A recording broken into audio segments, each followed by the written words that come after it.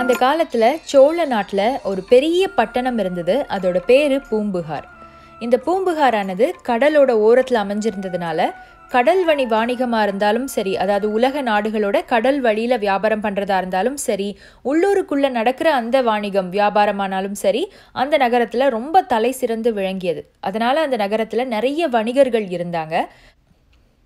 நிறைய வணிகர்கள் இருந்தாங்கன்னு சொன்னேன் இல்லையா? அதில் ஒரு வணிகருக்கு ஒரு பொண்ணு இருந்தா. அவளோட பேர் பத்தா தீசா இல்லைனா பத்ரா அப்படின்னு சொல்கிறாங்க. நம்ம பத்ரா அப்படின்னே இந்த கதையில் சொல்லலாம். பத்ரா ரொம்ப அழகாக இருப்பா பார்க்குறதுக்கு. அவளுக்கு சின்ன வயசுலேயே அம்மா இறந்துட்டதுனால அப்பாவோட அரவணைப்பில் மட்டுமே பத்ரா வளர்றா. இப்படியே போயிட்டுருக்கும்போது பத்ராவுக்கு ஒரு 16-17 வயசு ஆகும்போது அவங்க ஊரில் ஒரு இன்சிடென்ட் நடக்குது. அது என்ன அப்படின்னு பார்த்தீங்கன்னா, ஒருத்தனை கையில் விலங்கு பூட்டி கொண்டு போயிட்டுருக்காங்க தெரு வழியாக. அது யாருன்னு பார்த்தீங்கன்னா, ஒரு திருடன், ஒரு வழிப்பறி திருடன். வழியில் போகிறவங்கள அடித்து அவங்கக்கிட்டேருந்து காசு திருடுற ஒரு திருடன். அந்த காலத்தில் அதுக்கு கொடுக்கப்பட்ட தண்டனை என்னன்னா கழுவேற்றம், அதாவது மரண தண்டனை. மரண தண்டனைக்காக ஒரு திருடனை அவள் இருக்கிற அந்த தெரு வழியாக இழுத்துட்டு போயிட்டுருக்காங்க. இதை இவர் தன்னோட மாடத்திலிருந்து பார்க்குறா. அந்த திருடனை பார்த்த உடனேயே என்னவோ தெரியல, பத்ராவுக்கு அவன் மேலே ஒரு காதல் வந்துடுது. பக்கத்தில் இருக்கிற தோழிகள் கிட்ட சொல்கிறா, எனக்கு அவனை ரொம்ப பிடிச்சிருக்கு அப்படின்னு சொல்லி. தோழிகள்லாம் ஆச்சரியப்படுறாங்க. அடப்பாவி, அவன் ஒரு திருடனையா உனக்கு பிடிச்சிருக்கு? திருடனையா நீ காதலிச்சு கல்யாணம் பண்ணிக்க போற அப்படின்னு சொல்லி கேட்குறாங்க. இவ ரொம்ப மன உறுதியோட, ஆமாம், எனக்கு அவனை தான் பிடிச்சிருக்கு, நான் அவனை தான் கல்யாணம் பண்ணிக்க போகிறேன், மனசில் நினச்சிட்டாலே அது கல்யாணம் மாதிரி தானே, அதனால நான் எங்கள் அப்பா கிட்ட போய் கேட்க போகிறேன்னு சொல்லி அவங்க அப்பா கிட்ட போய் இந்த கதையை ஃபுல்லும் சொல்கிறா. அவங்க அப்பாவுக்கும் ஆச்சரியமாகவும் அதிர்ச்சியாகவும் இருந்தாலும் தன்னோட பொண்ணோட விருப்பத்துக்கு முக்கியத்துவம் கொடுத்து அவரும் அதை ஒத்துக்கிட்டு மன்னன் கிட்ட போய் அவனோட விடுதலைக்காக வேண்டி கேட்டுக்கிறாரு. முதல்ல மன்னன் கிட்ட போய் சொல்கிறாரு, இந்த மாதிரி என் பொண்ணு இவனை பார்த்த உடனே விரும்பிட்டா, நானும் அவளுக்கு கல்யாணம் பண்ணி தரதா வாக்கு கொடுத்துட்டேன், இவனை எப்படியாவது உங்ககிட்ட இருந்து நான் காப்பாற்றி கூட்டிகிட்டு போகிறதுக்காக இங்கே வந்திருக்கேன் அப்படின்னு சொல்லிட்டு சொல்கிறாரு. அப்போ மன்னர் சொல்கிறாரு, இவன் சாதாரண திருடன் கிடையாது, வழிப்பறி திருடன். போகிற வரவங்களை அடித்து திருடுறவன், கொடூரமானவன். கண்டிப்பாக உங்கள் பொண்ணுக்கு வேண்டான்னு சொல்லி சொல்கிறாரு. ஆனாலும் இவங்க அப்பா இல்லை, என் பொண்ணு அவளோட அன்புனால அவனை திருத்திடுவேன்னு சொல்லி நம்பிக்கையோடு இருக்கா, அவளோட நம்பிக்கையை நம்ம வீணடிக்க வேணாம் அப்படின்னு சொல்லவும், ஒரு பெண்ணோட விருப்பத்துக்கும் தன்னம்பிக்கைக்கும் மரியாதை கொடுத்து அந்த மன்னன் அந்த திருடனை விடுவிக்கிறதுக்கு ஒப்புக்கிறாரு.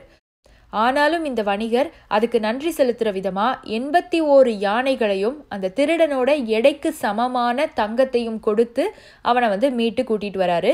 அந்த காலத்தில் அவ்வளோ வசதியோடு இருந்திருக்காங்க. அதனால தான் 81 யானையும் தங்கமும் கொடுக்க முடிஞ்சிருக்கு. இப்போ இந்த திருடனை வீட்டுக்கு கூட்டிகிட்டு வந்தாச்சு. இவனோட பேர் சத்துவான். சத்துவானுக்கும் பத்ராவுக்கும் கல்யாணம் பண்ணி வைக்கிறாங்க. கல்யாணம் பண்ணி வச்சதுக்கப்புறம் ஒரு சில நாட்கள் அவங்களோட வாழ்க்கை நல்லபடியாக போயிட்டுருக்கு. ஆனால் திருடனான சத்துவானுக்கு புத்தி இன்னும் அப்படியே தான் இருக்குது. அவளுடைய நகை மேலேயும் அவங்க வீட்டில் இருக்கிற அந்த காசு பணத்துக்கு மேலேயும் அவனுக்கு ஆசை இருந்துக்கிட்டே தான் இருக்குது. இப்போ என்ன நடக்குது அப்படின்னா, ஒரு நாள் திடீர்னு கிண்டலா பத்ரா சத்துவானை பார்த்து, நீ திருடன் தானே அப்படின்னு சொல்லி சொல்கிறா. அவள் கிண்டலுக்கு தான் சொல்கிறா. ஆனால் அந்த வார்த்தை சத்துவானோட மனசில் ஒரு பெரிய காயத்தை ஏற்படுத்துது. அவனுக்கு அவன் மேலே பழிவாங்கிற எண்ணம் அந்த நிமிஷத்துலேருந்து வந்துடுது. அந்த பழிவாங்கிற எண்ணத்தினால எப்படியாவது இவளுடைய பொருள் எல்லாத்தையும் நம்ம எடுத்துகிட்டு இவளை கொலை பண்ணிடணும் அப்படின்னு சொல்லி அவன் முடிவு பண்ணுறான். அந்த திட்டத்தை நிறைவேற்றுறதுக்காக தூரத்தில் ஒரு கோயிலுக்கு போகணுன்னு சொல்லி முடிவு பண்ணுறான். இவகிட்ட இப்போ சொல்கிறான், என்னோட உயிர் மன்னன்கிட்ட இருந்து காப்பாற்றப்பட்டது, அதனால நான் என்னுடைய குலதெய்வம் கோயிலுக்கு போகணுன்னு முடிவு பண்ணியிருக்கேன், அது ஒரு மலைக்கு மேலே இருக்குது, நான் உன்னை கூட்டிகிட்டு போகலான்னு சொல்லி விரும்புகிறேன், நீ என் கூட வரியான்னு சொல்லி கூப்பிடுறான். பத்ரா எப்போவுமே தன்னுடைய கணவன் மேலே முழு காதலோடையும் நம்பிக்கையோடையும் தான் இருக்கா. கண்டிப்பாக வர்றேன் அப்படின்னு சொல்லிட்டு கிளம்பி போயிடுறா. நிறைய நகைகளெல்லாம் போட்டுட்டு ஒரு டூருக்கு போகிற மாதிரி அவங்க அந்த கோயிலுக்கு போகிறாங்க. கோயிலில் போய் வேண்டுதல் எல்லாம் முடிச்சதுக்கப்புறம் ஆளே இல்லாத ஒரு மலைக்கு சத்துவான் பத்ராவை கூட்டிகிட்டு போகிறான். அந்த மலைக்கு போனதுக்கப்புறமா சத்துவான் பத்ரா கிட்ட ஒரு நகைகளெல்லாம் கலட்டி இந்த துணியில் வை அப்படின்னு சொல்லி சொல்கிறான். அவன் அப்படி சொல்லும்போது அவனோட முகத்தை பார்க்கவுமே பத்ராவுக்கு புரிஞ்சு போயிடுது, இவன் நம்மளை ஏதோ பண்ண போகிறான் அப்படின்னு சொல்லி சந்தேகம். அந்த நொடியிலேயே அவன்கிட்ட கேட்குறா, உனக்கு என் மேலே ஏதாவது கோபம் இருக்கா, என்னை ஏதாவது பண்ணுறதுக்காக நீ இந்த இடத்துக்கு கூட்டிகிட்டு வந்திருக்கியா அப்படின்னு சொல்லிட்டு அவன் நல்லா பலமாக சிரிச்சிட்டு, ஆமாம், எனக்கு உன் மேலே பயங்கரமான கோபமும் வன்மமும் இருக்குது, நீ என்னை திருடன் தானேன்னு சொல்லி கிண்டல் பண்ணினேன், அந்த வார்த்தை எனக்கு பிடிக்கலை, நீ குத்தி காட்டினது, நான் இன்றைக்கி உன்னை கொல்ல போகிறேன், உன் நகைகளெல்லாம் எடுத்துகிட்டு நான் போய் ஒரு நல்ல வாழ்க்கை வாழ்ந்துருவேன், நீ இந்த இடத்துல சாக வேண்டியதான்னு சொல்லிட்டு சிரிக்கிறான். இவளுக்கு அதை கேட்டதும் மனசு அப்படியே உடஞ்சி போயிடுது.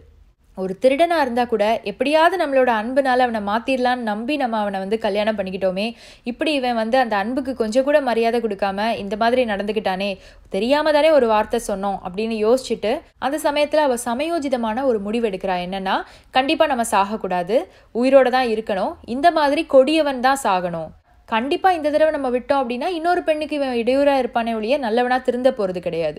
அதனால இவனை நம்ம என்ன பண்ணலாம் அப்படின்னு சொல்லி முடிவு பண்ணிட்டு அவன்கிட்ட வந்து அன்பாக கேட்குற மாதிரி கேட்குறா, எனக்கு நீங்கள் ஒரு வரம் கொடுக்கணும் அப்படின்னு. அவன் என்ன வரம் அப்படின்னு கேட்கும்போது, நான் உங்களை ஒரு 3 தடவை சுற்றி வந்து வணங்கிட்டு அதுக்கப்புறம் நான் செத்து போகிறேன், நான் வந்து நல்ல மனைவியாக வாழ்ந்துட்டேன், அதனால நான் 3 தடவை இப்படி சுற்றி வந்துட்டு அதுக்கப்புறம் வந்து நான் செத்து போனேன்னா எனக்கு வந்து சொர்க்கம் கிடச்சிரும்னு சொல்லி அவன்கிட்ட சொல்கிறா. அவனும் அதை நம்பி சத்துவான் என்ன பண்ணுறான், அவள் சுற்றுறதுக்கு ஒத்துக்கிறான். அவள் அப்படி சுற்றி வரும்போது 3வது சுற்றில் பின்னாடி இருந்து அவனை மலையிலேருந்து கீழே அவள் வந்து தள்ளி விட்டுடுறான். இப்போ அவன் கீழே விழுந்து இறந்து போயிடுறான். சரி, அவன் தான் இறந்து போயிட்டானே, பிரச்சனை முடிஞ்சுது அப்படின்னு சொல்லிட்டு பத்ரா தன்னோட வீட்டுக்கு திரும்பி வரல. ஏன்னா அவன் மனசு ஃபுல்லும் பயங்கரமான பாரம். எப்படி பார்த்தாலும் தன்னுடைய முடிவு தப்பாக போச்சு, காதல் தோல்வி வேற, அன்புனால ஒருத்தனை திருத்த முடியல அப்படின்னா என்ன உலகம் இது அப்படின்னு சொல்லி அவளுக்கு வாழ்க்கையே வெறுத்து போயிடுது. தன்னோட அப்பா முகத்துலையோ இல்லை ஊர் மக்கள் முகத்துலையோ திரும்ப முழிக்கவே மனசு இல்லாமல் கால் போன போக்கில் நடக்க ஆரம்பிக்கிறான் அந்த கோயிலேருந்து. இப்படி அவன் நடந்து போயிட்டு இருக்கும்போது வாழ்க்கை வெறுத்திருக்கிற அந்த ஃபீலிங்கில் அவன் என்ன பண்ணுறான்னா, தன்னோட முடியை பனை மட்டையினால் சிரைச்சிக்கிறா, அதாவது கட் பண்ணி எடுத்துக்கிறா. அப்படி கட் பண்ணி எடுத்ததுனால 2வது அவளுக்கு வளர்கிற முடி வந்து சுருள் சுருளாக வளருது. இந்த சுருண்ட முடி காரணமாக தான் அவளுக்கு குண்டலகேசி அப்படிங்கிற பேர் இந்த காப்பியத்தில் வச்சுருக்காங்க. குண்டலகேசி அப்படின்னா சுருண்ட கேசமுடைய பெண் அப்படின்னு சொல்லிட்டு அர்த்தம், கேர்லி ஹேர் இருக்குது அப்படின்னு அர்த்தம், வேற ஒன்றும் இல்லை. இப்போ இவ இப்படி நடந்து போயிட்டு இருக்கும்போது ஒரு நாள் வந்து புத்த மத பெண் துறவிகளை அவள் பார்க்குறா. இது வரைக்கும் எய்ம்லெஸ்ஸாக எந்த விதமான நோக்கமும் இல்லாத அவளோட வாழ்க்கையில், சரி நம்ம இந்த மதத்தையாவது தெரிஞ்சுக்குவோம், இந்த மதத்தை நம்ம பின்பற்ற முடிஞ்சால் பின்பற்றுவோம்னு சொல்லிட்டு ஒரு எண்ணம் வருது. அந்த துறவிகளுடைய பாதத்தை தொடர்ந்து அவளும் நடக்க ஆரம்பிக்கிறா. அவங்களோட எல்லாத்தையும் அவளும் கற்றுக்கிட்டு அந்த துறவிகளில் ஒருத்தியாவே ஆயிடுறா. ஸோ கடைசியாக குண்டலகேசி ஒரு புத்த மத பெண் துறவியாக மாறிட்டா.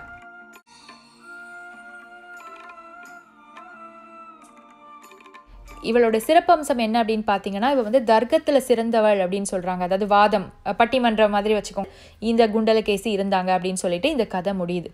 ஸோ காதல்னால ஒருத்தரை திருத்திடலாம் அப்படிங்கிற நம்பிக்கையோட கல்யாணம் பண்ணிட்டு அந்த இடத்துல தன்னோட காதல் தோற்று போகுது, தன்னுடைய நம்பிக்கை தோற்று போகுது அப்படின்னு வரும்போது மனசு வெறுத்து போய் வேற எந்த வழியிலையும் போயிடாம புத்த மதத்துக்கு ஒரு துறவியாக போன ஒரு பெண்ணுடைய கதை தான் குண்டலகேசி. இதுலேருந்து எனக்கு வந்து 2 விஷயம் தெரிஞ்சுது. அந்த காலத்தில் வந்து பெண்களுக்கு ரொம்ப மரியாதை கொடுத்துருக்காங்க அப்படிங்கிறது, பெண்களுடைய ஒப்பீனியனுக்கு ரொம்ப மரியாதை, மன்னனே வந்து ஒரு பொண்ணோட ஆசைக்கு வந்து மரியாதை கொடுத்துருக்காரு அப்படிங்கிறது ஒரு பெரிய விஷயமா தெரிஞ்சுது. 2வது, ஒரு சின்ன வார்த்தை கூட இன்னொருத்தங்களை ரொம்ப காயப்படுத்திடும் அப்படிங்கிறதும் எனக்கு சேர்த்து தெரிஞ்சுது. சரி, நீ அடுத்து என்ன காப்பியம் நான் சொல்ல போகிறேன் அப்படின்னு சொல்லிட்டு நீங்கள் யோசிச்சுட்டே இருங்க. அடுத்தது கூடிய சீக்கிரமே நான் உங்களை மீட் பண்ணுறேன். அண்ட் அதுக்கு முன்னாடி நோட்டிஃபிகேஷன் வரணுன்னா நீங்கள் செய்ய வேண்டியது